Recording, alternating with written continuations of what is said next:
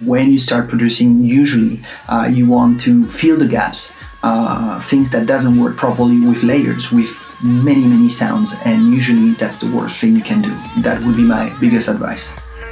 Less is better. Less is better.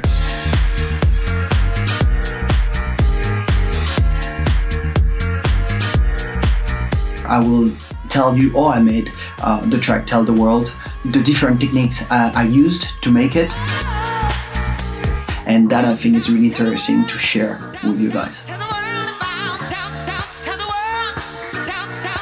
I wanted the track not to be a typical pop radio track with verse 1, pre-chorus, chorus, verse 2, bridge, whatever. I wanted to be like a track made around one major hook, like the tracks were made in early 2000, for instance.